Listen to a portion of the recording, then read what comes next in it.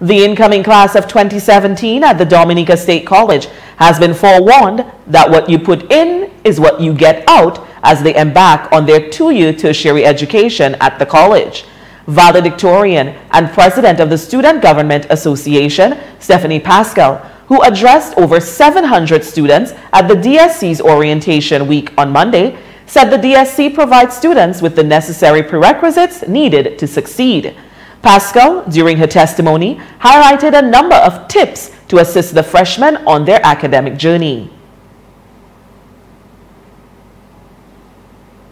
Don't be afraid to ask for help or to ask questions. And I think that was one of the things that gave me an advantage. I asked a lot of questions to everyone, to second years, to alumni, to the members of the administration, my lecturers, everything that I wasn't sure of, everything that I had some form of uncertainty, I asked a question. And they will answer you. And they not only will they answer you, but they will give you the advice that you need. And that advice will even structure or give you a new perspective on whatever decision that you may have. She also encouraged the students to try new activities and ventures as they will help to enhance their scope of things. Pascal underlined some important aspects of her tenure as former president of the SGA. The new thing that I tried was running up for student government. And although I had leadership positions in high school and I was a monitor, but SGA gave me a completely new scope on things.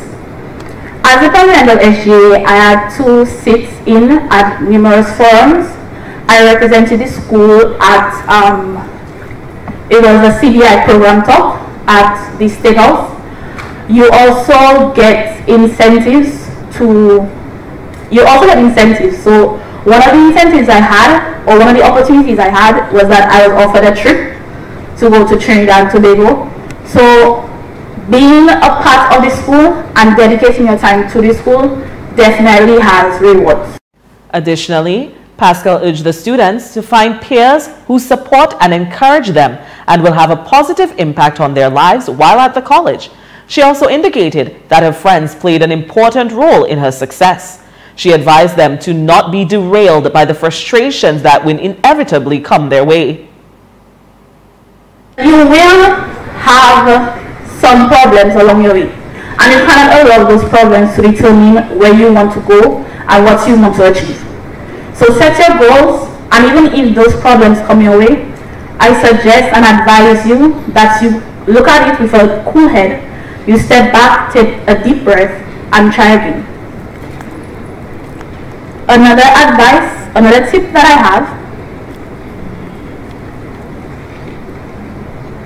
is be disciplined. As Dr. Espi said, this is college, it's not high school.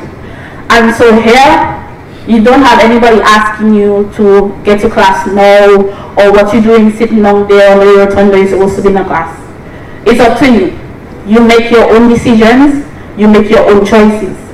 And with that privilege or with that right comes responsibility. And I urge all of you to be responsible with your education. This is your future, and you have to make the right choices for you and for your development. Lastly, Pascal urged the students to enjoy their experiences and to participate in as many activities as possible and join clubs that best suit their personalities.